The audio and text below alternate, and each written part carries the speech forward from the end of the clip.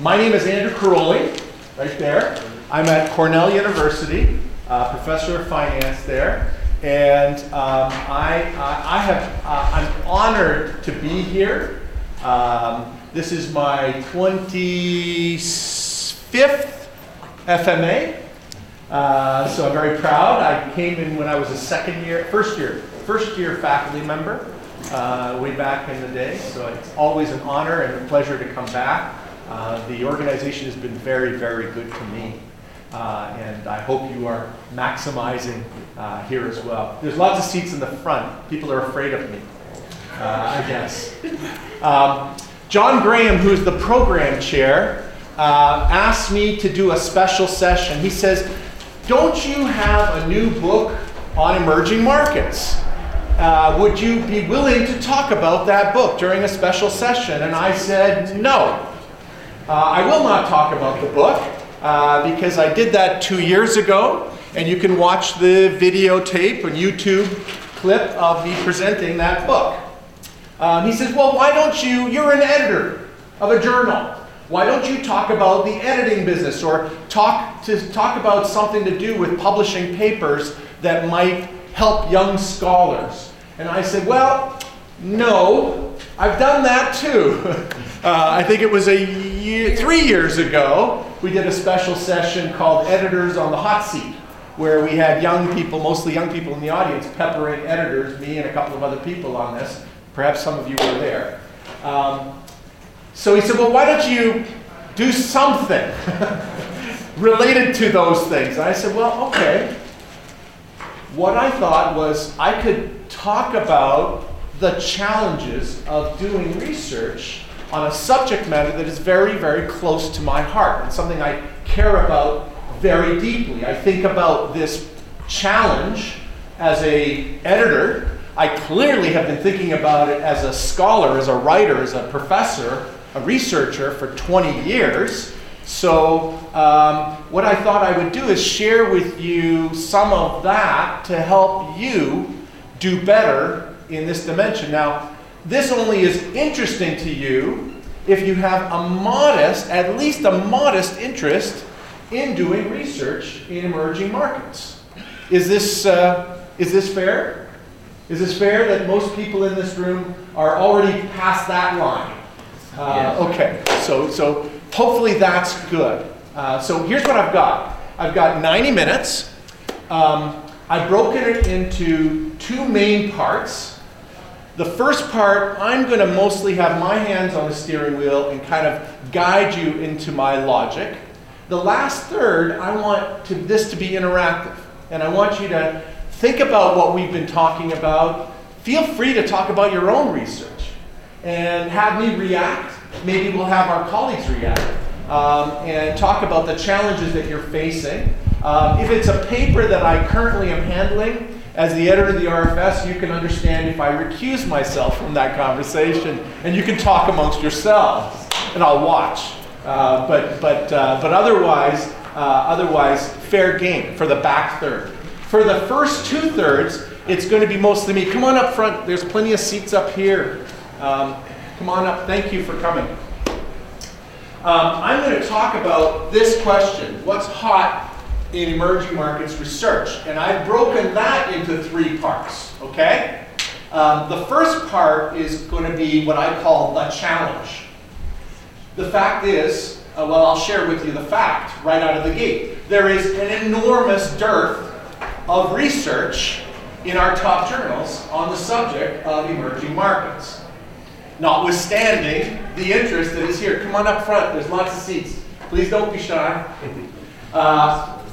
So that's going to be, and I'm going to document this. I'm actually going to empirically document the dearth of this research in a way that perhaps you haven't seen. And maybe you guys, given that you're already interested actively, you already know this. There's going to be at least one fact in there that I think you don't know. Second, I'm going to talk about a framework. And this is where I am going to talk about my book. This is the book. It's called Cracking the Emerging Markets Enigma. It's published by Oxford University Press, who is over there.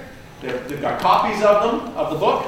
And it's published under the, I'm very proud to say, the Financial Management Association Survey and Synthesis series that is published by Oxford University Press. And it just came out less than a year ago, little over a year ago.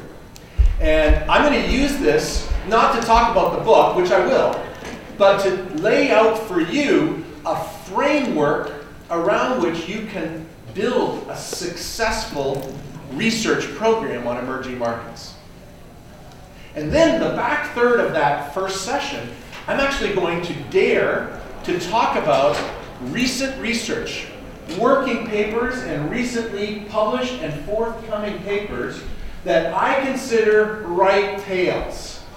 And what I'm going to do is I'm going to ask you to help me to think about why it is those papers have become successful. They're focused on emerging markets, why they're successful, how they fit into this framework that should be a guiding light for you, okay? And why they're successful mostly. That's what. So we're going to interact there as well. And then again, the back third is free for all Q&A, okay? Please come on up. Feel free to come on up. There's seats up here and here. Don't be hesitant, okay? Now, unfortunately, I don't have a clicker. Is everybody clear on what we're going to do? So me for another 54 minutes, and then Q&A. But even then, please do not hesitate to put up your hand, stop me, pause me along the way, okay? So here we go. So the first part is called the challenge. This should work. I believe this should work. Okay. All right. Defining the challenge, okay? Sorry, I guess the clicker's not working. So. A dearth of emerging markets research. Here is an empirical, please come on up here. There's empty seats all the way up here. Ladies and gentlemen, I'm here to tell you that among 9,000 published papers in the top 16 journals in finance over the last 25 years, of those empirical papers published in those journals, 16% of them focus on non-US markets. That means 84% of them focus on US markets. Probably 85%, 90% of the 84% are spinning CRISP and CompuStat. It's very telling about our world, isn't it? I would like to argue that this fraction is well below the economic importance of non-US markets. I've coined a phrase for this. I call it the academic home bias. You guys are doing international research, so you know about the home bias phenomenon when it comes to investor holdings. Well, ladies and gentlemen, if the home is the US, there is a striking home bias in the academia. There's seats here and up here. Please feel free to come on up. 9,233. I'm going to show you some numbers here and some graphs. Note a couple of interesting salient facts here. There is no noteworthy trend that this is being redressed, notwithstanding some of the efforts that some of us are making to change things. But I want to also point out to you something else. In the world of the home bias phenomenon in investing, there's also something called a foreign bias. You guys are nodding your heads, you know this. Conditional on what investors allocate outside of their country of domicile, there is also an interesting skewing of the holdings of investors among non-domestic markets in which they invest. Some markets they disproportionately overinvest in, overweight. Some markets, conditional on being outside as they deploy their monies outside, there is also an interesting skewing in terms of underweighting among those other markets that they invest in. Well, ladies and gentlemen, as there is an academic home bias, there is also a very interesting academic foreign bias. And I'm going to show you some interesting skewing of this data over the last 20 years in terms of which countries are featured. One critical empirical fact here is among all those non-US countries that are skewed in terms of their representation, one of the skews, I mean there's a lot of weird stuff in that data, let me tell you, but one of the skews is that emerging markets are disproportionately underrepresented relative to their economic importance in turn. And there are many ways, of course, to measure the economic importance of these markets, right? All right, so here's a picture. Well, I'm going to have to go over here, Jackie. I'm sorry, Jacqueline, I'm sorry. All right. So this is a paper that I happen to have written. It was based on a keynote address I gave a couple years ago. It's called Home Bias and Academic Puzzle. Our friends at the Review of Finance published it this year. I don't know which issue it came out in, a few months ago. And it documents these empirical facts. It's called academic, I call it the academic home bias. And here is a picture of the data. This is a measure of the fraction of papers that are published on US markets. Come on up here. Fraction of papers that are published on US markets. And what I've done is documented here one of the benchmarks that are used. In the investment home bias literature, we typically use the cap-weighted world market portfolio as the natural benchmark, as if that's right. So what I did was, at least in this figure, use the cap weighting of the US as a benchmark. And you remember, it's 84% nominal weighting of the US in research, and the US represents about 45% of the cap. So this represents the underweighting of non-US markets, or the relative overweighting, if you want, of US markets in research. This is in the top 4 journals, blue, year by year, going up through 2011. The red is the top 14 journals, and you can see that the dimension of the underweighting is smaller, which means that the non-top 4 journals, RFS, JF, JFE, JFQA, the balance of them are picking up some of the emerging or non-US research that the top 4 are not. And then I include 3 more journals, Pacific Basin Finance Journal, Journal of International Money and Finance, that are hardwired to focus on international research. And you can see that that remedies the deficiency among the top 17 journals to a large extent. Do you see a trend here? It's tempting.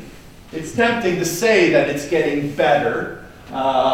Maybe even here you're tempted. I choose to interpret this as a disappointingly flat trend. But that's my prerogative, since I got the data, I assembled the data, and I'm allowed to interpret it the way I want to. So. But you can challenge the question. Here's a picture. So take all those 16% non-US papers. This is in the top 4 journals. Take the 16% of the non-US papers, and then have a look at which countries are featured. Now, there's 2 kinds of international papers. You guys know this, but one is what we call pan-international. So if you've read any of the work I've written or others have written, there's typically many countries featured, 30, 40 countries featured, because you're doing some sort of broad-based asset pricing type of paper. Take those off the table. So of the 16%, let's call that, I don't know, a third of them. Take those off the table. The 2/3 of the 16% are then looking at specific countries or sets of countries. So what we did with my army of RAs is we identified the specific country of context among those that are sort of clinically focused on certain kinds of markets or regions. And I profiled them here.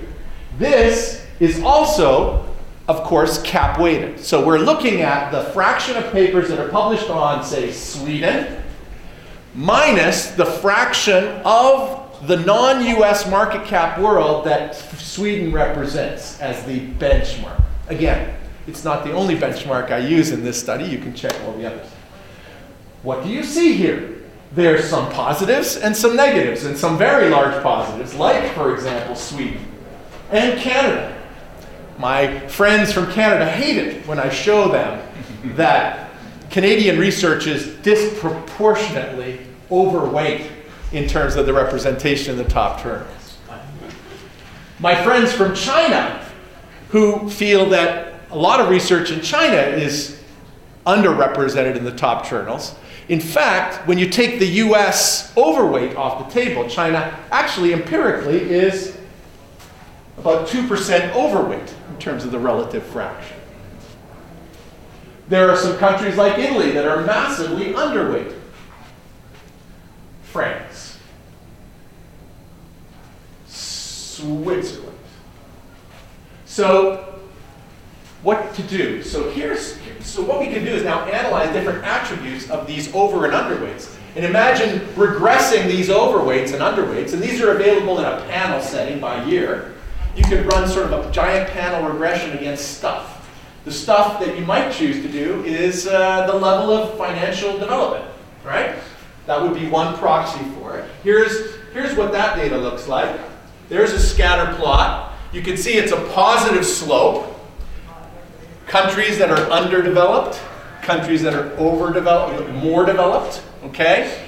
And this is sort of a generic index here. And you can see that there are some outliers relative to even this. The R squared is okay. And of course, what we're trying to document is represent here is the fact that disproportionately, and these are raw weights, by the way, over here, disproportionately emerging markets are underweight relative to more developed markets. There are outliers all over the place, right?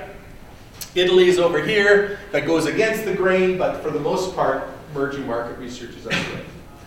So you're tempted to be very, very discouraged about the unconditional probabilities of publishing research on emerging markets.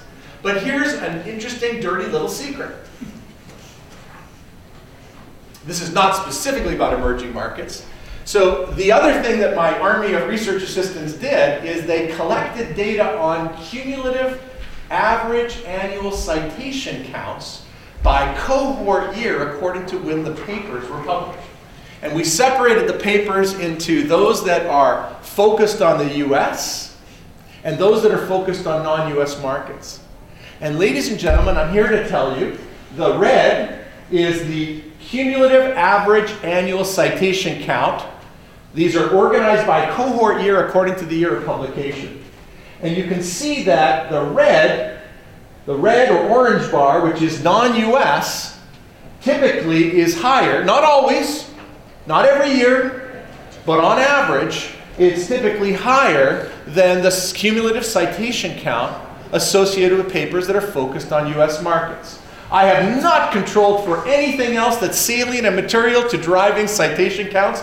I wouldn't even know where to begin. Probably I should be thinking about that, but I didn't do that except just report the raw statistics. So ladies and gentlemen, what do we learn? The challenge. The unconditional odds of publishing non-US research, and particularly research on emerging markets, are high. They're stacked against you, okay? They're stacked against you, number one and number two. But number three, there may be some material rewards for the scholar who is able to successfully deploy their research into those fora, because the marketplace seems to pick up on that kind of research. I don't know if it's especially now or not, but there is evidence that there is a reward for the unconditional risks associated with doing this research. Okay? Okay, how am I doing? Keep going. Okay? So, how does this work? Why would, if it's true what you just said, why and how would these papers be relatively more successful? So what I'm going to do now is talk a little bit about what I call my framework in the book. So it's kind of like a digression for about 20 minutes about this book and what the framework is that I built here. I did not write this book for you guys. This is not a textbook. People use it as a textbook, at least at a dozen universities to the best of my knowledge, and you're absolutely welcome to do it. It boosts sales. But I did not write this for you. I wrote this book, as I'll show you in a second, as a compendium, a 250-page compendium that helps to sort of sort and organize the collective research that's out there on emerging markets to guide people in industry. This is a trade publication. To guide people in industry to help them think about what emerging markets are, the most salient attributes of emerging markets. And I'm also purposefully trying to dissuade them from thinking about it the wrong way, to refocus them on thinking about it the right way. And I'll tell you what I mean in a second. Okay? So there's the book, Oxford University Press. There is a website that goes with it, emergingmarketsenigma.com. It's got all the data. This is a very data intensive, I'm an empiricist, you probably could guess that from the stuff I just showed you about the history of research on this. There's a lot of, all the data that's in this book is available for download on the website, so you're welcome. So it's a rigorous, comprehensive, and practical framework for measuring what I call the fundamental risks of investing in emerging markets. It's rigorous because it's you guys, it's us. It's the academy commenting. It's basically me synthesizing the collective wisdom of the academy. So it's based on sound academic research. Comprehensive in the sense that this framework is actually going to delineate what I call my 6 dimensions. All right? I've actually heard somebody in the media call it the Karolyi 6th dimension. That makes me so pleased. And so it warms the cockles of my heart to hear that. But it's 6 dimensions. I don't think they're going to surprise you. I don't think they're going to surprise you. And there's some arbitrariness in the designing of the 6, but hopefully you'll see what I did and it makes some sense. And it focuses these 6 dimensions on what I call the uneven quality of institutions that assure the integrity of markets. Because that, ladies and gentlemen, is what I believe, since I've been working in this area, that's what I believe really defines emerging markets. So much of what you read out there in the media and among active investors in this space is it's all about the up, growth, growth, growth, the growth paths. That's not what defines emerging markets. What defines emerging markets is the fragility of the institutions that underlie the markets. And then, of course, with data, I develop a scoring system that actually dares to rank countries on these 6 dimensions, each differently and together. And I'll show you some of that data. The data is all built around 57 countries, 33 traditionally defined, and 24 developed. It's all publicly available data sources. I'll show you some taste of that. And then in the back third of the book, I take it and project it and try to cross-validate it, looking at investor holdings, the home bias and the foreign bias phenomenon. That's my outlet valve at the end of the book. I won't show you any of that. And now the data is newly available in a panel framework all the way through 14. So if you happen to be interested in any of this for your own research, you're welcome to get it. So, why did I write it? Because I think you've already sensed it. I want to raise the bar on the quality of the discourse and discussion that's out there about emerging markets, which I think is too low. I mean, I'm talking about out there in industry, because they're focused on the wrong things. There's lots of seats up here, guys. Come on up. Come on up. If you're prepared to commit, come on up to the front. We're still, nobody's left yet, so I guess that's a reasonable sign that we're making progress here. Okay, good. Okay. So the first thing that I do, and I did this on purpose, the first sentence of the first page of the book, in the first chapter, defines what I call emerging markets. Okay? And I call them underfunded growth opportunities with problems. They're underfunded because they don't have a pool of capital to fund the growth opportunities that are embedded in there, and that's what the story is. Of course, you can remedy an underfunded problem by sourcing funding from outside. And that's all fine and good as the world is becoming more and more integrated, but the problem is there are problems that are keeping that capital that would be funding those projects at bay. What problems? Chapters 4, 5, 6, 7, 8, 9. My 6 dimensions, okay? Why bother? I've already told you about this. Stop talking about the acronyms. They make me sick. Emphasize, surely it's not just a simple conversation. Well, do you think Greece is no longer a developed country? Surely Korea is not emerging anymore. That conversation is so boring to me. It's so fundamentally boring because what we, as sophisticated scholars, we know there's much more that lies beyond whether Morgan Stanley Capital International or the World Bank declares you above the line or below the line. There are so many dimensions that separate these countries. Stop with these boring, meaningless acronyms, because we're more sophisticated than that. And then try to stop these commercial index vendors, I have not named them, well, I just did actually, from defining for us as scholars, for heaven's sakes, why are they telling us whether a country is emerging or developed? Why are we listening to them? We're more sophisticated than that. So I challenge you to do better. What are my 6 dimensions? I'll just push them up here. It's supposed to be a giant reveal here, but there are 6 dimensions. They are, I think, what you would logically expect. The first among equals, I call my market capacity constraints. Many emerging markets simply are underfunded. Their capital pools are thin, they're not deep enough, they're not broad enough, and they're not strong enough to sustain the potential, the economic potential of the country. And that's really what defines them. If you talk to many people out there in industry and you ask them, what is the criteria by which you would judge, or one of these index vendors, what is the criteria by which you would judge a country to be developed or emerging? They pick one of these. GDP per capita, market cap to GDP, something along those lines. These are all in here. They have to be here. But we know there's much more than that. First of all, what is interesting that defines these guys is operational inefficiencies. The fact is that even if the markets are deep enough and they are attractive enough, they may impede our, as foreign investors, we may be impeded by the fact that there is these frictions. The plumbing is bad, right? And that keeps us at bay. And so this measure that I build focuses on brokerage commissions, transfer taxes, market impact costs, a lot of market microstructure research is featured in here, but also things like clearance and settlement systems, the integrity of clearance and settlement systems. There's wonderful data out there that scholars fail to exploit, looking at the integrity of these things, the risk management practices that are in place for depository and trust company and equivalent in many of these countries and their registries. Foreign investability restrictions, registration rules, ownership restrictions, currency convertibility limits, withholding taxes, the existence of double taxation treaties, all sorts of things. There's about 16 different metrics that flow into that bucket. I call these first things the hard constraints in emerging markets because they're tangible. They're relatively easily measurable. You can go get data. The softer ones are these last three, chapters 7, 8, and 9, 4, 5, 6, 7, 8, 9, the heart of the book. And these are the ones that we spend a lot of time. Look at the program for the FMA 2016 and see how many papers are focused on these questions. In fact, your papers are focused on these questions.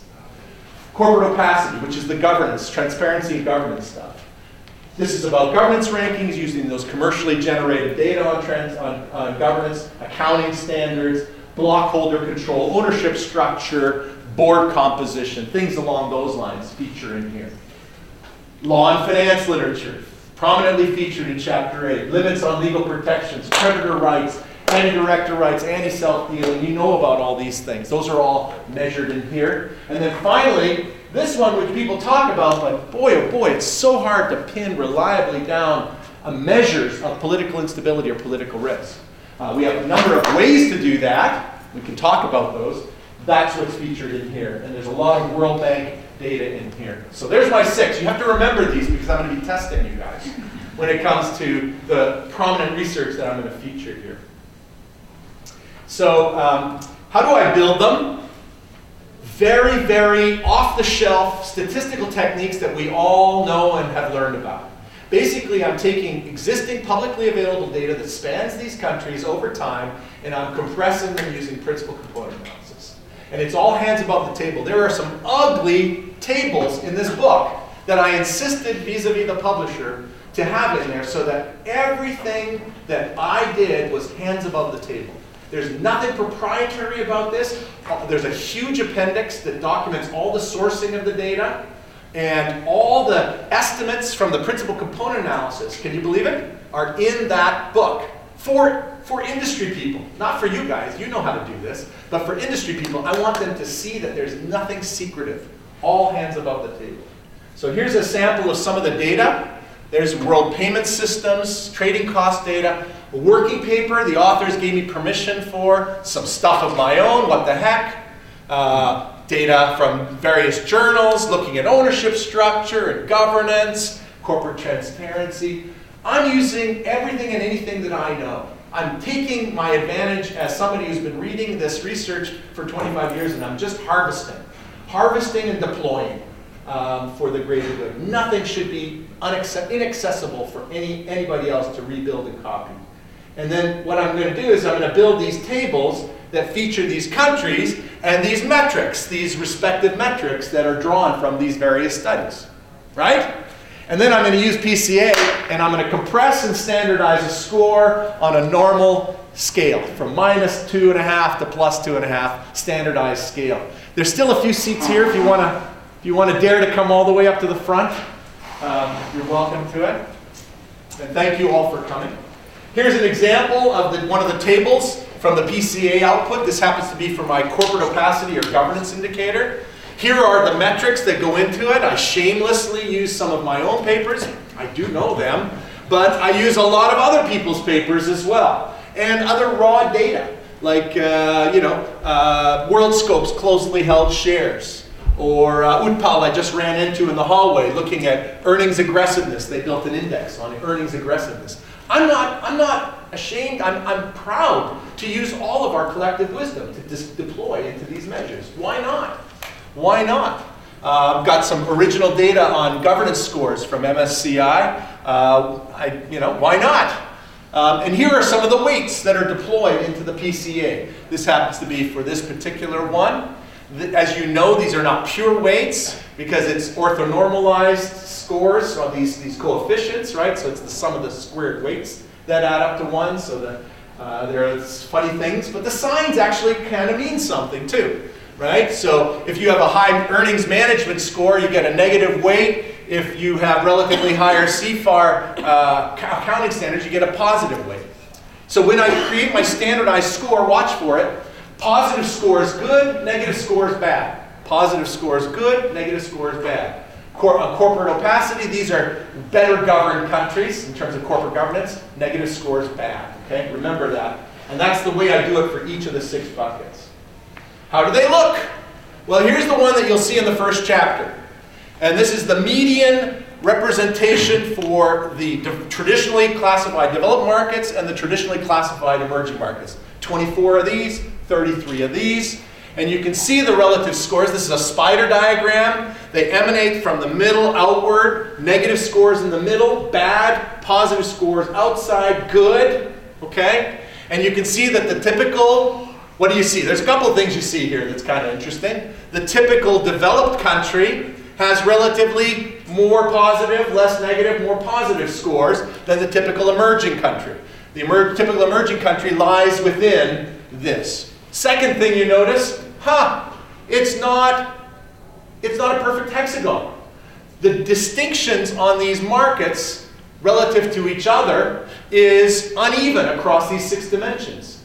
It proves to me, and I hope to the audience, the readers, that these dimensions should be treated differently. It's not about being above the line or below the line unconditionally. It's that some countries are relatively stronger on some dimensions and not so much on other dimensions. And that's interesting.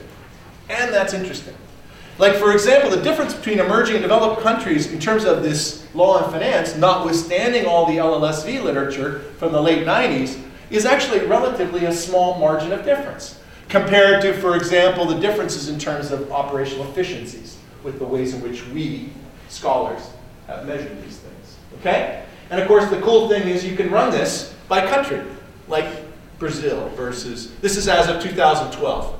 I'm just showcasing this. I don't know, Jacqueline, if you can see any of these pictures. They're all on the web. All 57 countries are on the web for 2012 right now. And I'm planning to figure out how to get this all deployed up there. And what you can see here is every country is different. They have their own shape. And they're hardly pure hexagons. There are some countries that really fall down on the job. Russia, in terms of corporate governance. China also gets a relatively bad score on corporate governance. That, from our perspective, makes it interesting. That's an interesting challenge and an opportunity. That's the way you should hear it. If I talk to government officials, they get angry and they want to throw tomatoes at me. And I just tell them, it's the data, not me, not my opinion. Data, hands above the table. Okay? And so you can do all these things. And of course, they're changing. So here's a picture. I think I'm going to show you Argentina. All right? And I'm going to do a dynamic here. Watch this. So that's a picture of Argentina as of 2000. And here's how it changes and evolves over time. Right? This is interesting, how they're dynamically changing. Certainly from a political standpoint, they've definitely evolved. But even in terms of foreign accessibility and some of the hostile treatment that foreign investors have received in Argentina, right, over the last 5-6 years has become very, very interesting. Their scores have compressed into the negative range. Here's a ranking overall of unconditional across all scores. I show you this only to show you names. because they're interesting. I hate the averaging part across the 6 buckets, the 6 dimensions. So what I like to show you is the relative ranks preserved unconditionally and show you how different those are. You know, they're correlated. These measures are correlated with each other, but not perfectly correlated. So if you're bad in terms of foreign accessibility, you're probably bad in terms of political instability, but not necessarily in a perfectly correlated way. So. And finally, in the back third of the book, I actually do a cross-validation exercise. And I've been doing a bunch of these talks in industry with the book. That was the purpose, right? And then I've been getting lots of questions, and so I've been doing a lot of supplemental experiments as well. But my idea for the book that's featured is to cross-validate these scores, who cares, against de facto institutional investor holdings around the world.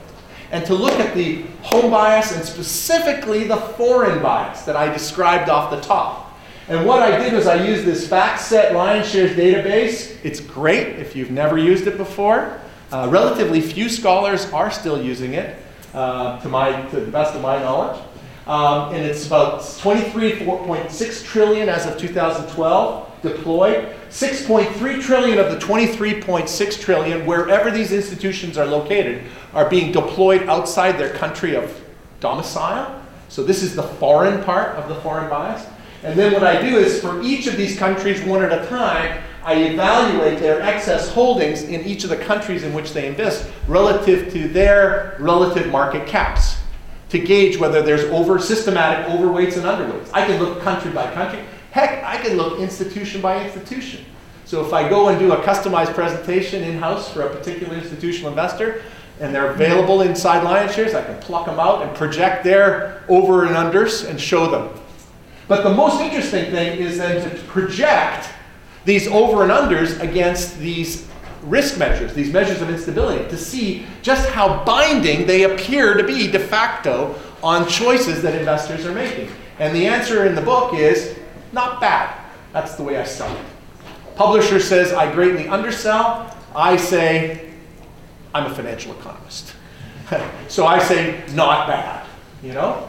There's a bonus chapter that looks at unusual flows that took place during 2013. While we were announcing the end of the taper experiment, there were a lot of disruptive flows in emerging markets. I used those indicators to see which countries were disproportionately treated.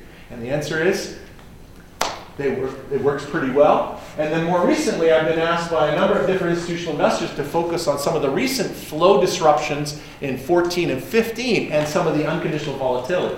It's not in the book, but if you're interested, I can send you some of those results. It's kind of interesting. There's reasonable forecast power across country in terms of which have shown themselves to be relatively more volatile. I didn't talk about all this to impress you. But what I'm trying to do is establish for you a guiding light, a framework around which to think about how you might take your research when it comes to looking at emerging markets. Think about how your research fits into the 6-dimensional framework and where you can have a comparative advantage. So if you accept these, this is my challenge to you now, as I'm about to roll out the next part of this segment. Is if you accept these 6 dimensions of institutional fragility actually do characterize emerging markets, let's say you do, and those are reasonable representations, okay, then we should be able to use them as a guide on which institutional features we should proactively be showcasing when it comes to doing research in a particular country that we're interested in the emerging market space, or sets of countries, okay? And of course, our ultimate objective, if you want to publish in the very best journals, is to answer questions using that unique institutional setting to answer fundamental questions that financial economists, not just us in this room who work on emerging markets, right? For those people who came in after the start, I asked whether people are genuinely interested in emerging markets research before they walked into this room. So I assumed that that was the case. That's why I'm saying we, okay? So it's about answering fundamental questions and then using and exploiting these unique institutional features of this framework to guide you. So I am asking you, when you think about your paper, or any paper, what is your unique, your special hook that brings us to the table? What is the fundamental question that you're answering? Which dimension in the EM framework, this 6-dimensional framework, is featured that will compel the general reader, not the one who's already sold on emerging markets, but the general reader who's interested in deep fundamental questions of financial economics, to bring them to your attention, or bring you to their attention, okay? So I'm challenging you to do that, okay? Now the riskiest part of the presentation, okay? I'm going to dare to showcase, I have 9 examples of research. Now, it's challenging for me because several of the authors that are featured in these papers are in the audience. Okay? So they're going to hold their tongues. Or they'll be outed because we already know who they are. I'm not saying, well, I am saying these are right-tail papers.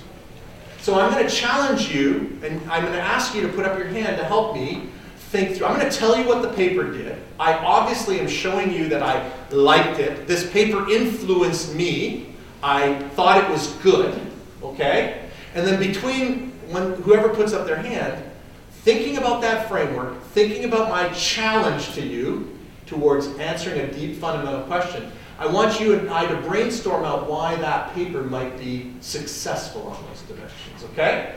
I'm not sanctioning these. Yes, I am at the Review of Financial Studies. I'm affiliated with the Review of Financial Studies. There are some papers featured here that are associated with the Review of Financial Studies, but there are papers that are specifically not.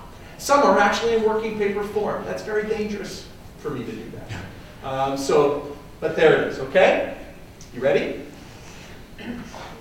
So here's one, okay? This is published in the Journal of Financial Economics a couple of years ago. This caught my attention as a working paper, and then I tracked it, and it influenced me greatly as a published paper. It's called When the Cat's Away, the Mice Will Play. Does Regulation at Home Affect Bank Risk-Taking Abroad? On Hannah Popoff-Liddell. And in every one of these, I'm going to show you not only where it's published, if not, and I'm going to do a little map of the region that is being showcased in here. And this is Central and Eastern Europe that is being showcased in this paper. Okay, so here's the abstract, and here's the context. So what we've got here, and every paper, as you know, every paper has a showcase table or graph. And I'm going to showcase, I cherry-picked, I didn't ask the author's permission. I cherry-picked the table, the most salient, relevant table to showcase here. So this paper is looking at 155 banks from around the world, I believe, targeting 9,600 firms in 16 countries in Central and Eastern Europe. And what we're interested in looking at here is the extent to which the barriers to entry for banks in those countries are relevant to their lending practices or their lending activity in those target markets. But we're interested in 2 special wrinkles here. Number one, we're going to characterize these firms, and it turns out you can, because the way they do so is they're drawing on a special pan-Central Eastern European survey of both public and private firms that have received or not received credit from banks. And what they are doing is they flag them in an interesting way. They call them opaque, non-opaque, according to whether or not they have audited financial statements. Okay?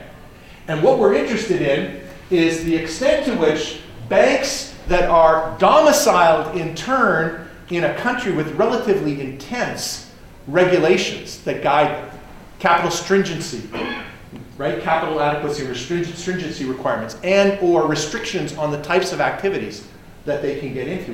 Whether that affects their lending practices, are they disproportionately more likely to take risks by lending to relatively weaker borrowers in those target markets? Are they taking advantage of the fact that they can get away from the cat at home that is imposing tough laws on them and go play as mice in this region where they've been allowed in and lend in heroically riskier ways than they would have been able to do otherwise. Make sense?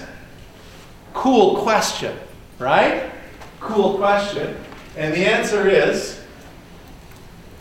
this is their table 5, their signature table 5. The answer is yes, if there are, so on the left-hand side, you've got a dummy variable as to whether or not the firm is credit constrained or not, okay? That's whether they reported in that survey that they actually got denied credit or not. And over here, they have variables, a bunch of control variables that I'm not showing you, and some country level variables that say if you have high barriers to entry, you're less likely to be denied. And furthermore, they are looking at the impact of regulatory restrictions on the banks, the lending banks from where they come.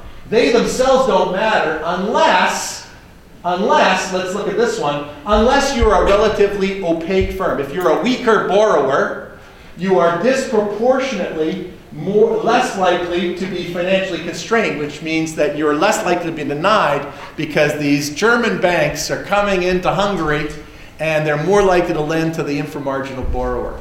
And that's what they're showing here. So what's the big hook here? Who's going to volunteer? Can't be the author who's sitting in our midst. What's the hook? Volunteer. I sold it. I sold it myself.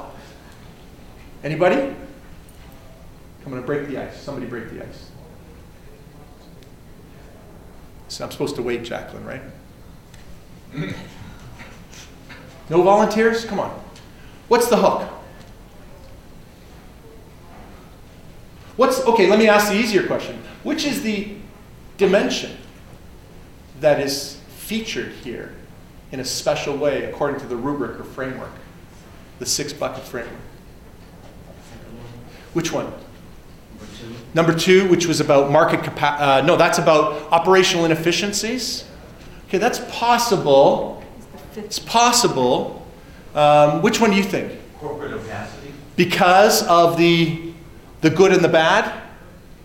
Well, I see the opaque up there. The opaque, the good and the bad borrowers. Yeah. For sure, right? That's their dimension. They could have used, maybe if they had data, some other dimensions on which to separate them. But I think there's one other one of those 6 that rises above the top.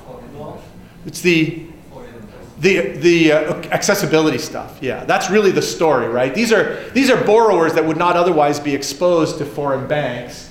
They're only exposed to the extent they allow them in. And then the next interesting question, the hook of the paper, which I would love to invite you to say, is what are we learning here? So we've got this unique attribute that these were otherwise blocking entry heretofore. Now they've opened up. Now the foreign banks are coming in, and we're looking at how their regulations at home affect their choices. Cool, right? We wouldn't have been able to if they were blocking them at the gate. But what's the hook? What are we learning about? What's the big question that the reason why the JFE published this, probably, in the heads of the reviewers? Now we're warmed up here. Come on. Protection against FDIs? Yeah, it's just sort of the drivers of FDI, but there's one particular driver in the bank space that's really interesting in terms of cross-border flows that people have looked at. Should we let the author say it? Seems like a courtesy. What's the hook? Well, I would say it's regulatory arbitrage. It's regulatory arbitrage. It's the fact that people are really interested in the patchwork quilt of regulations around the world and how that drives these flows. Again, until they opened up the markets, we wouldn't know, but it's about regulatory arbitrage. Regulatory arbitrage is a big issue. Policy dimensions of that issue are huge, and just how much regulations and differences in regulations affect economic choices is one that we've been desperately creating and wanting to study, right, Greg? And we continue to. What a great study. So there's Greg right there. So you should send him your well, you can think what you like. I like the paper a lot, and it's influenced me a great deal. So now we got the idea. Okay? Number 2, working paper. Alan, Chan, to you. Entrusted loans. A close look at China's shadow banking system. By the way, for every one of these cases, Greg can attest to the fact that I contacted each of these sets of authors to sort of ask their, sort of, but not really ask their permission to showcase their papers. I just wanted to make sure that if I had an audience of more than 20 people and they went out of this room and said, Karolyi was saying all sorts of things about their paper, and they were going to go say, well, what did he say? What did he say? So I'm going to share with them the slides, and I've alerted them to the fact that I'm talking about their papers as a courtesy, okay? So don't think I'm doing anything behind their backs or anything. Plus it's on video. It's on video too. I'm sunk. So it's about China. It's a work. They just sent me, when I told them this, they sent me their September 16 version of this. Shadow banking. Okay, so let me show you what this is about. These things, these entrusted loans are really interesting. Okay, it's a kind of form of shadow banking where banks, I guess 2 papers on banking so far. Right? These banks, they're not banks that are lending. It's basically one corporate to another corporate that's lending using a bank as a financial intermediary who's just a facilitator for a fee. Okay? So it's sort of almost like direct to direct. What's really cool about entrusted loans, particularly within the context of China, is that about a third of these go to what are called affiliated firms.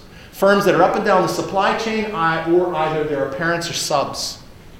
And the question, of course, the logical question you ask is, how are they pricing those loans? Are they pricing them differently if they're affiliated or unaffiliated? There's a flag in the data in China for these entrusted loans as to whether or not they're affiliated or not. And it turns out the answer is, yeah, it matters. So they look at the subsequent outcomes of these loans, whether they become delinquent or extended or fail, and they look at whether you can connect that to the pricing, right, as if it could have been anticipated. And what they show you is that the pricing is differential according to whether or not there was a subsequent outcome. That is, if it's an unaffiliated loan, non-affiliated loan, the adjusted interest rate in the contract is more likely to predict the subsequent likelihood of an extension of the loan, or whether it becomes overdue or delinquent. And you see, if it's an affiliated loan, the pricing is based on some other criteria.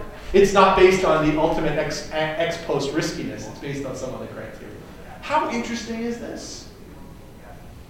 What's the hook? What's the dimension?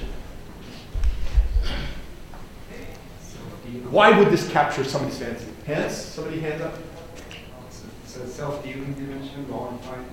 Certainly there's some of that in here, isn't there? So there's the corporate opacity, the self-dealing dimension that's definitely featured in here.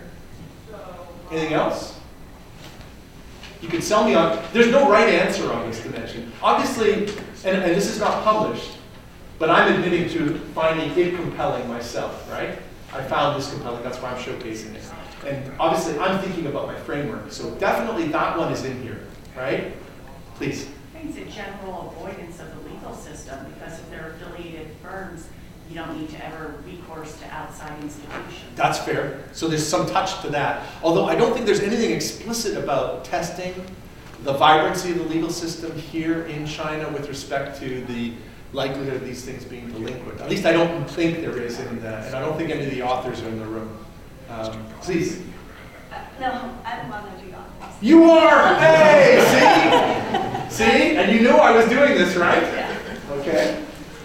So you can't answer this question. You cannot answer this question. What's another dimension that of the 6 dimensions, if you remember them? So political instability, legal protections, corporate opacity, foreign accessibility, operational efficiencies, and capacity constraints. Those are my 6. Please. About the market capacity constraints. Me too. Me too. So how are you thinking about it? Because they are limited in their capacity to get capital. That's right. What's happening in the shadow banking world is that these non-banks are supplementing the banks that might, in a country like China, be otherwise constrained in their ability to foster credit expansion. And they're clearly doing it in a relatively underregulated market. And that is creating a larger capacity for transactions that would otherwise be. So somehow that's the one that bubbles to the top for me, is it's about, this is a really, studying the shadow banking sector in China is a really interesting way to showcase the market capacity constraints, the test of market capacity constraints. It's a workaround that companies are doing. How are we doing? We still have about 36 minutes, and I have 8 more. I promised you Q&A, Should I keep going with the next few? It's kind of it's like a test, isn't it? It's like a test, right? And like I said, I cherry picked these. Let's see, what did I pick next? This one's forthcoming. This one's forthcoming.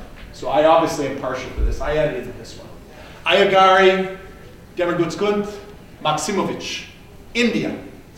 And it's called What Determines Entrepreneurial Outcomes in Emerging Markets, the Role of Initial Conditions. So let me tell you what they do, and I think I'll show you one picture. So here's their abstract. So what they do is they look at, through this special statistical office data from at the national level in India, they look at private and public firms in India, scattered all over all states in India. And they look at and track key outcomes, like the size of these firms from their date of birth for up to 8 years following. Who has data like that?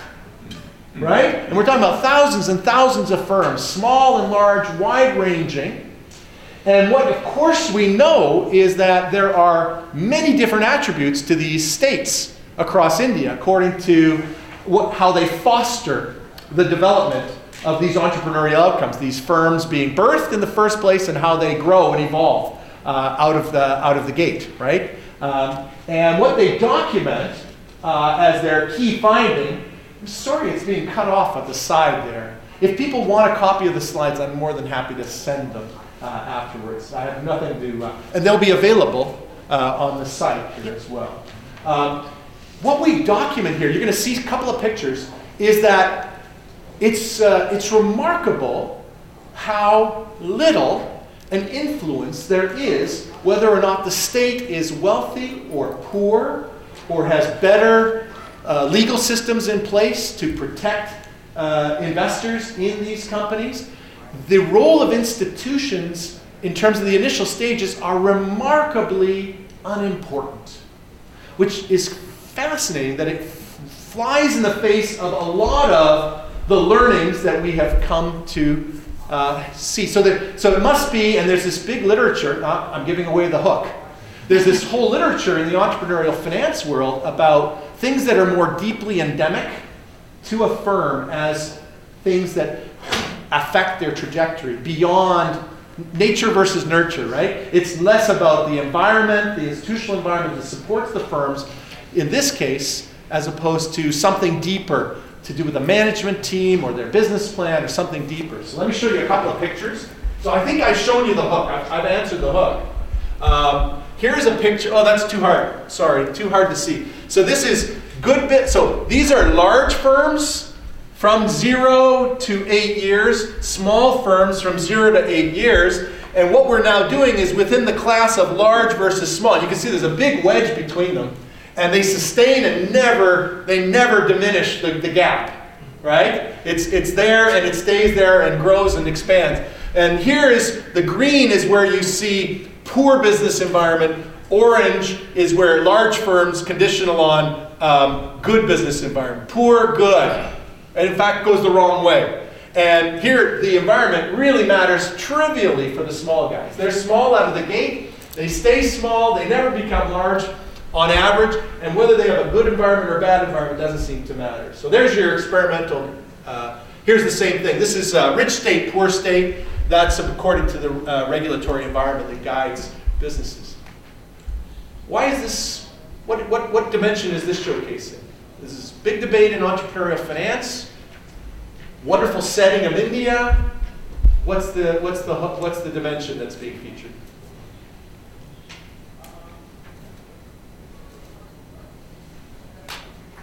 Anybody?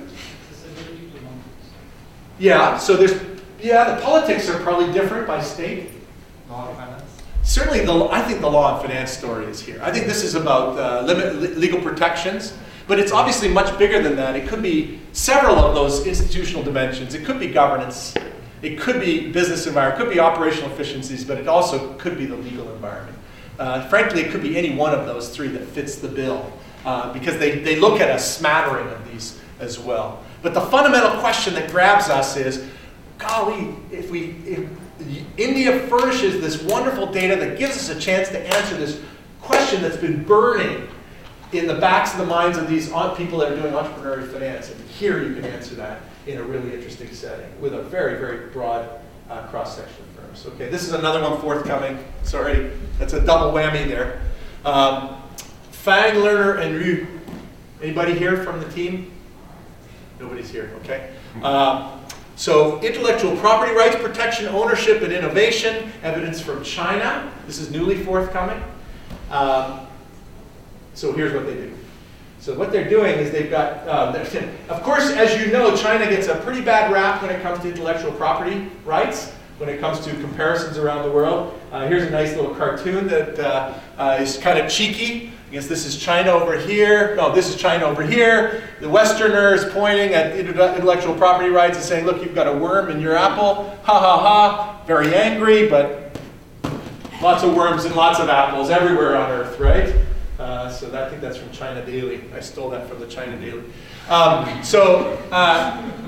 They look at, what's really interesting here is that the intellectual property rights protection laws across the 30-plus provinces in China are very different. Probably a number of my friends from the mainland are aware of this. And of course, that's a really interesting dimension to this experiment. And what they show is that the rate and pace of innovation, they've got data from the patent office or the equivalent of the patent office in China. And they're looking at the rate and pace of patenting and citations of patents in different firms across the different provinces, and show you that the quality of the regulations that protect, even within country across provinces, are very, very different. There's some staggering as well with respect to this that they, I think, showcase. But the other cool element of this is, of course, maybe I should stop. Okay, I'll just tell you the fact, and then you guys can help me figure out why this is cool. Is they also separate out types of firm by whether they're private, truly private firms versus former state-owned enterprises. And they show you that the rate and pace of innovativeness, subject to being in a province with better intellectual property rights, is that much better for private firms than for an otherwise equivalent state-owned enterprise. What's the hook? Why are we interested in this? Legal protections. For sure, from a fundamental standpoint, legal protections for sure. And then just Add something to it. What else? Is there corruption? Yeah, I guess that's right, because it's implied that there's an affiliation between the state-owned enterprises and otherwise, and favorable treatment. You would imply that the governments would give you favorable treatment and protections for for your patents and the potential benefits from that. And that's why you see this wedge coming through. That's exactly right. So would you classify? Now here's a weird thing about the book. The corruption stuff I throw into the political instability. What? It's sorry. No, sorry. No, it's one of the quirks of the book is you have to decide as the writer of a book where you want to feature a particular thing. I happen to have stuck corruption into political instability, but here it's more about proximity to the government, right? In a country where the government is a strong presence, and that might be featured probably in the corporate governance, corporate opacity dimension. That's probably what's capturing people's fancy here. So it could be a couple of those things, but it's really picking on those, right? Keep going. Okay. Still nobody's left. It's a good sign. Zhang Subli, Ho Zhong Xin, Haiyong Yun. Haiyong's right over there. Okay, and Ho Zhong, right? No, I'm joking, just Haiyong. We're talking about Korea, okay? And we're talking about family businesses. And family businesses, succession tournaments and risk-taking in family firms. So here goes the paper. Where are you? Oh, I jumped ahead. So here's the paper. So what they're looking at is a bunch of these chaebols in Korea that are family dominated. And they're looking at succession planning. And they're looking at the fact that whether or not the nature, the unique nature, and they delve into the details of why we have these unique cultural forces or institutional forces that guide this type of succession planning in these chaebols, family-run chaebols, that there exist these inherent tournaments among competing sons. There's gender issues that feature into this. Sons that are pretenders to the top job, And what they show you is that in those chaeballs that are family run, where there's a larger set of contending sons that are running divisions of the company, there is inherently greater likelihood of risk-taking in the overall firm than otherwise. And a mitigating force is whether there are large numbers of daughters that are featured, and particularly if the daughters are, through the marriage market, acquiring son-in-law assets that might challenge the incumbent sons who are in this tournament, ascending to the potentially to the top job, whether that's a countervailing force on the risk-taking. And the answer is that yes. Yes, it is. And there's some nice IV type of experiments in the back third of the paper. What are we featuring here? What's the hook? Cultural aspects. Definitely there's cultural aspects. My book is, notwithstanding my interest in this subject, 100% silent on culture. I'm embarrassed to say. 100% silent. It's not in any of the 6 dimensions. And I don't even know how to, maybe if I'm writing the book again, I'd have something about that stuff. But they're clearly talking about unique cultural dimensions here. It's clearly more, among the 6 that are there though, which one would you say it leans on? Take a guess. There's no right or wrong answer here. It's got to be the governance stuff, right? There's unique aspects to governance in terms of family-dominated, family-controlled, large conglomerates like Lot and Hyundai and Haitai and these guys. These are the ones that are featured in the paper, right? These 5? Okay, I picked the right ones. I should give the author a chance to... You want to say anything? Or you're welcome to not, but... Well, firms are supposed to profit maximize, and here they do something that is different from that. Typically, it's not size, market, momentum kind of. That's right. It's not our conventional things, right?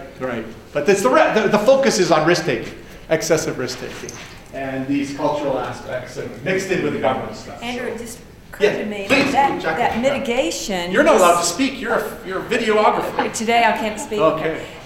It's similar to the nonprofit, some of the nonprofit literature that shows that co-CEOs mitigate problems, governance problems. Right, So you've you've got the leader of the opposition watching right. the prime minister in the equivalent. Yeah.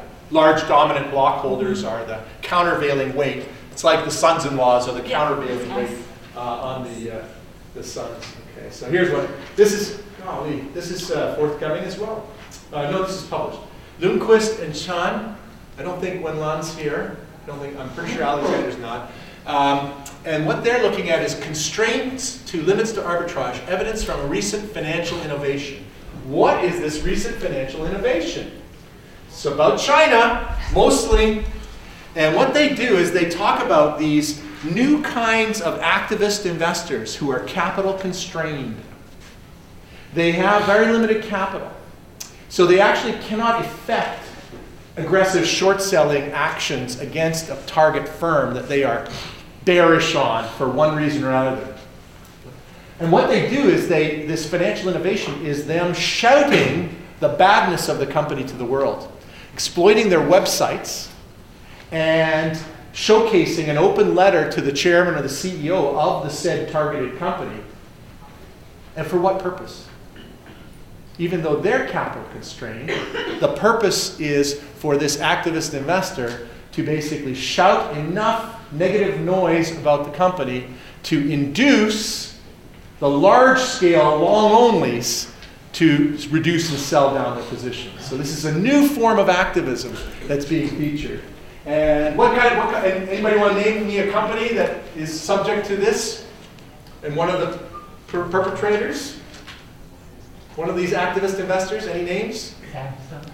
Samsung is not, well, maybe now, right as we speak, right? Could be right now. Do you know of any one firm that's doing that? Is Ackman going after Samsung? No, not Samsung. Okay. But Ackman would certainly be in there. Herbalife? Yeah. Herbalife, exactly right. And the one that they like to talk about is Muddy Waters. Carson Block at Muddy Waters is featured here. But there's Cintron, Kerrisdale Capital, and here are the companies that they went after. Cytoforest, of course, got huge headlines 2 years ago, 2.5 years ago, 3 years ago now, basically drove them out. And it was not because these guys actually were running money. They were just writing open letters and questioning accounting practices at these various firms and calling them out, all towards jigging a sell down by the long onlys, the new financial innovation. What are we featuring here? What's the hook? Why is this compel?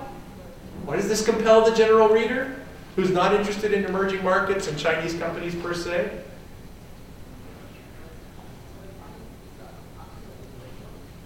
Well, it's a big question, right? About limits to arbitrage and these activist investors in general. So to that extent, this is kind of interesting. Which dimension? Which of the 6? It's not really about capital constraints. It's not about operational inefficiencies. It could be partly to do with foreign accessibility, but it's really a governance story again, right? It's explicitly challenging the integrity of the governance of the firm. Let's see. I've still got some time here. Here's one. You can see the partiality I have here. Central Europe again. My family's from Central Europe. No, I meant the partiality with respect to the journal. And it's also a Cornell guy. It's like a triple whammy partiality here. It's terrible. I was not the editor on this one, obviously. Maurizio and Murillo have this paper looking at contracting. And what they did was they basically, well, here it is. Here's the abstract. They basically are looking at a bunch of Eastern European countries that had engaged in recent reforms with respect to the pledging of certain kinds of collateral for lending loans. And specifically with respect to what they call movable versus immovable objects. It used to be that they were precluded from using movable assets like machinery or equipment or tractors as pledgeable assets to justify lending or borrowing. And they had to use plants and property and fixed things. And the regulations basically opened this up. All of this was towards liberalizing these previous former communist countries. And what they show is that different firms were differentially treated by these regulatory reforms in terms of expanding the collateral space that is pledgeable by these firms. And they identified these firms according to the industries and the types of firms, to the extent they could, that are likely to have more movable assets in place, ex ante. And they show you that the wedge between those that are disproportionately more likely to need to lean on movable assets versus immovable are greatly expanding their leverage subsequent to the reform. So it's a classic diff and diff type of experiment, and it looks something like this. That's where the experiment, it's almost like 3.6% per year for overall tangibility, movable, non-movable. And I think there's a picture here. This is the wedge between the two, and here's the year relative to the collateral reform. I think this is the one in Romania. This is the specific one in Romania. So you can see this is a tremendous impact on leverage, differentially widely increasing their leverage ratios. Question? What's the compelling question? Greg? I want to say 2 things. Yeah. To me, the compelling question is the legal environment. It's the legal environment. But thinking about the fact that you found very little difference between developed and undeveloped, I have a comment about that, and I think that's because certainly not these guys. No, but you're in those spider charts. Yes, on legal. On legal, and so one of the reasons with respect to this dimension is there are a lot of advanced countries that have very primitive laws on movable assets. Japan just passed a law about 9 years ago. Pledgeability of movables. Exactly, right. And Europe, France, for instance, has passed some recent laws. So you're affirming that odd, weird thing that the differences between developed and traditionally developed and traditionally emerging are so similar. They're so close there, and you're affirming that here. Very good. These guys only feature, I think, about 16, 17 countries like you do in your paper in Eastern and Central Europe that did all this. And they were compelled to do it. Obviously, there's a lot of stuff that lies behind this, but this is certainly one. All right, let's see. I think I have one more. This is called Yo, Zhang and Zhang. It's a working paper called Who Captures the Power of the Pen? Authors in here? Always want to check, right? So it's about China again. And this one is, I think, very cool. It's looking at, well, I already see the compelling right? The dimension that's featured in here. And the compelling question is obviously about the media, the role of media, right? The media is either a caterer, right? They want to sell newspapers and magazines, so they cater to the companies and they're in cahoots with them, or they're actually a watchdog. And that's been a long-standing debate with respect to media and finance, and corporate finance, for a long period of time. Well, here's a cool thing about China. A large fraction of the Chinese media are actually government-controlled. A large half is private. Another half is private. What these guys do is they go through almost 60,000 news stories tracking companies and differentiate between types of media according to whether it's government-controlled or not. And they look for different kind of corporate governance outcomes. Like, for example, is the firm subject to bad news? Is the firm more likely to fire the one of the officers, the chief executive officer, following bad performance, if the news is disproportionately being tracked by the private news media as opposed to the government control? So, big compelling question about the media, right, and what role it plays. Specifically, again, a governance story. So I can't even hide that one. And here are some of the examples of the media. Those are the government guys and the private guys. I think I have that right. Do I have that right? These are the private ones. Everybody in China seems to know which ones are which. There's no secrets about this. First Financial Daily versus Securities Daily, China Securities Journal. I don't know. All right. Oh, one more. One last one. Beckert, Harvey, Lundblad, Siegel, Political Risk Spreads. I think this is the last one. And these guys basically are looking at a large number of emerging markets, and they're looking at sovereign spreads. As you know, one of the big challenges is trying to think about political risk and tangibly measure it. So I'm going to call that the overriding compelling question that guides here. And what they do is they actually use different metrics of political risk, some commercial, all commercial actually, and they try to decompose using a regression methodology the fraction of the sovereign yield spreads at the country level that can be explained by the quality of the political environment, using like the International Country Risk Guide, ICRG. It's a popular one. These guys use it a lot in their work. And what they document is that when you decompose the sovereign yield spread into this subcomponent that is related to political risk, it turns out that that has better predictive power for foreign direct investment not going into that country than just using the raw MB, Emerging Markets Bond Index spread itself. So extracting it draws out better information. So I've told you the compelling issue is about measuring political risk, and this is clearly all about political risk methodology. I'll just skip this. This is their metrics and their way of doing it, and there's some nice pictures and some regressions. So we still have about 13 minutes, less than I had hoped, for open questions. What am I trying to help you guys think about? Is if you're going to do emerging market research, clearly there's a challenge. Clearly it's a challenge. But there's a way to meet that challenge. And the way to meet that challenge is to think about the hook, the fundamental question in financial economics that you're after, and think about, secondly, that's not enough. I mean, that's good, but that's not enough. The necessary and sufficient condition, I believe, for success is identifying the fundamental question that you want to pursue and showcase, that is a burning question for all general readers out there, but exploit that unique dimension, that institutional feature of this market. And here's a framework to help you think about which ones of those you want to showcase. It may be a couple of them. It may be one of them. It's probably better to be one of them, right, than multiples of them. Questions? Questions? Back and forth. Let's go back and forth for a little while together.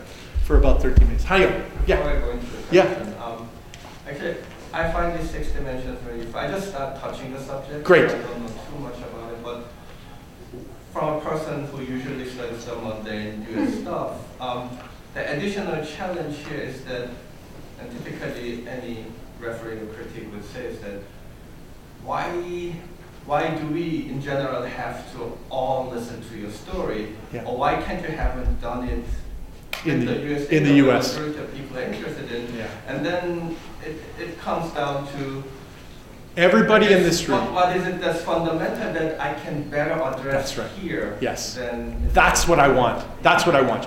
What is it here? What dimension is it here that can help me better answer that burning question that's pervading out there than anybody else? And everybody in this room that's written on this subject matter, yours truly included, has heard this counterpunch from the reviewers and or the editors. Tell me what's the compelling thing?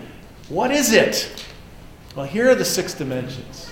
It's Right. like in my paper, but for example, and I know it's a good example. This is- For example, why do you solve the papers in your journal study Korean, this chaebol or cable, Yeah, so yeah, these yeah. kind of firms, and why is it good? So one example is that we want to learn in general about divisions, how like Stein or Shasta Yeah, Stein conglomerates. operate. Yeah. The problem with that is that publicly available data is very limited because we do not see the relationship within division because it's not in the disclosure requirement. Right. Very fortunately, some of the countries in the business groups actually separately own companies, so you actually do get to see the ownership holdings Yeah. in between them, Yeah. and then you can see some of the skin in the game featuring out and all this. So there you have a very It's getting there, right? Understand divisions because you have accessibility of data for you. Thank you. But that sort of it's in general very difficult to find, I guess, the compelling reason why that particular emerging market feature is. Well, if it were easy, relevant. we'd all be doing it all the time, and we'd be populating the journal space with all of these great papers. But it's obviously not easy, right? Anybody else react? Yes, please. A similar discourse on frontier markets. I was wondering what you think about that. Good question. I've been asked that a lot when I go and take this book on the road. What do I do about frontier markets? So in this newest data collection that took place with another army of RAs this summer, I actually tried to build it out. The problem is data availability to be able to fill this out. So people have challenged me, can you retrofit some of these indices and scores for partial data on some of these frontier markets? And, but it belies the big question. So people, see the problem is you're in this room. You've already self-selected to be interested in this. So you're already predisposed to be studying frontier markets beyond just emerging markets. And the big question is the people outside this room are going to be asking, so tell me what it is that I can uniquely learn in the frontier space that I can't learn about in the emerging space. It's probably something. It's got to be something, right? You know that investors are actively engaged in studying frontier markets. The money is starting to flow. Yeah. So there must be that the scholars have to follow, right? The scholars have to follow. That's what we do. But what is it? What is it? What dimension of frontier market? Of which part of the world? There are seriously understudied parts of the world. Let me tell you, Africa, Central Asia, huge understudy, geographically speaking. Yeah, I actually want to go back to this part when you showed us the citation distribution, Yes. right? And the Do you way believe present- it? Do you believe it? I believe it, but Okay. that's kind of my comment Okay. because you kind of present it as a nice trade-off on the plus I side. I would actually see it in a different way because for me it's yet additional argument to say that as if we assume that citation is a proxy for the quality of the paper, so then what this graph tells me that to publish on emerging market, your paper have to be like Even 30% better, yeah. better. So as if there are two sets of criteria being Yeah. imposed. So I would, and I'm working on emerging markets exclusively, so for me this graph would be bad news. That's bad news. So because it's, you're imposed to Yeah. higher standards Yeah. of just, like this entry barrier is much higher. did you guys hear what she said? So she's already says the table is tilted against the typical scholar like this. And now if you want to do emerging markets research, it's like, good luck, right? It's like kind of for Asian students getting in the top schools, right? As if so they compete and kind of in the so the barrier What can I say to that? risk reward trade-off? That's what I did say. I think that's right. I think what you need to do is when you go into a research program like this, you make sure that you do a gut check as you go in, that you understand the unconditional risks that you're taking, You might have your department chairs and deans telling you, we really need more research on emerging markets, so do it, okay? And you're saying, but. So now you have the data you can use to say, here's a reason why I don't want to do it. But there's obviously something about people like us that do research in this area that compels us. We obviously believe it's important. Okay, It's obviously important that supersedes all of the criteria for tenure and promotion and all those things that are important for life. It must be that something compels. I have a story. I won't tell the story. When I was in grad school a million years ago, I remember once uttering the words international finance as a topic area, and I think about half a dozen people fell out of their chairs laughing at the idea. And of course, I did a thesis. My dissertation was on option pricing, and you can see how long that sustained. Once I became I started doing international as soon as I had my chance. I understood those odds as a young person way back when. I don't think things have changed that much now. There are challenges. But I'd like you to think that, okay, so here's something I can say to you.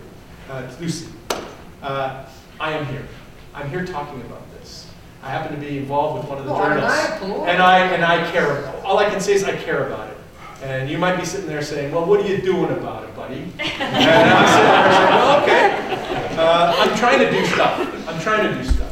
Obviously, I'm partial. People, I think, know I'm partial to this kind of research. Obviously, it has to meet the standards. But one of the things that our journal is doing is going after papers that are like this. We sponsored conferences. Like, if you've seen, for the past 3 years, we sponsored conferences on emerging and financial markets. China and Beyond, jointly with my buddies, Wei Zhang and Jay Liu, and now Wei Zhang. We've been doing this in China, doing it in New York. So we're trying to stoke it. So we're creating more outlets. That sounded very defensive. I'm sorry about that. Other comments, please. I want to echo one of your two takeaway points that the most important thing for this research, just like any other research, is the fundamental question. Whether you can find the hook. And I want to add... Compelling question. The compelling question for those people. But I also want to add by saying that the important question also involves over time that the standard actually goes higher and higher. So I want to use my paper as an example. So my paper, right? Yes. You using trusted loans. Yes. And you heard what I said. China shadow banking. Yep. So we, just like other papers about shadow banking, we show that shadow banking is about regulatory arbitrage. But we say that's not unique anymore, so we want to go deeper by asking the question, the now more compelling question, is regulatory arbitrage good or bad? Yeah. So we try to also address that question by showing what is the fundamental investments, those transactions are funding, therefore can answer the question, whether it adds to the systemic risk of the economy or it enriches the financial system. And we also show whether the operation, the pricing is efficient for these transactions. Very good. So let me say it back. So I said the most compelling thing was the fact that you're broadening the base, right? Expanding the market capacity. Right. That's true, but it belies that. It's much more than that. Right. It's about the fact that you're focusing on this big question of regulatory. How regulations affect financial prices and corporate financial policies is something that we've been working on for 50 years. And it's obviously compelling and interesting to us. And so, yeah. So I congratulate you for following this line of research. It's great. Anybody else? I just have one. Oh, no. You've had too much time. You've had too much time. Anybody else? Anybody else? Okay. Should we let him? No, please. Go ahead, please. I just want to ask, do you think it's possible sometimes we overemphasize certain dimensions in emerging markets, like political risk or like corruption? What a great question. I have no idea as to whether or not that's true. How would I find out if scholars have disproportionately emphasized corporate governance over legal restrictions? That's what you're asking in the study of emerging markets. Is that what you're asking? I think maybe sometimes. And is it right? And how do we know if that's right or wrong? I don't know. I was reading on the plane over yesterday, I was reading the chapter 3 of the Global Financial Stability Report of the IMF that just came out this month. And it's all about corporate governance in emerging markets. Your papers might be cited in there, go find them. And I'm sitting there thinking, after I read through these 40 pages, that I'm sitting there going, this is a lot of attention on corporate governance in emerging markets. And there's a lot of other things, and I knew I was coming here today, this morning. There's a lot of other things in emerging markets that are interesting as well. And it's interesting how little they feature of that. Or maybe they think of this corporate governance as an all-encompassing topic in their minds, and that's what they're showcasing. But it was really kind of, it was a little bit skewed, and that's what I think is behind your question, which is a very good question. I don't know how to think about that. Maybe redressing what would appear to be skewed is an opportunity for a young scholar. If there's a relatively understudied dimension in emerging markets, maybe that's an opportunity for you going forward compared to another paper on governance. I don't know. One more comment. I think we've got about 1 minute left, so please. I talked about the challenges of doing emerging market research, but I think there's one merit to it because I think two now. I said the citation premium. Yes. Now you're going to give me a second one. Go. In other words, there's definitely less of a competition compared to doing US. Okay. Except look how big this room is. You know, I brought my book. I brought an extra copy of my book. And I said to myself I was going to give this copy to the best question that comes afterwards. And there were many very good ones. First of all, let me say thank you very much for coming. I thoroughly enjoyed talking about this stuff. I hope you got something out of it. And to this lady, I don't know your name. Can you come up and I can give you this? Okay. Thank you very much.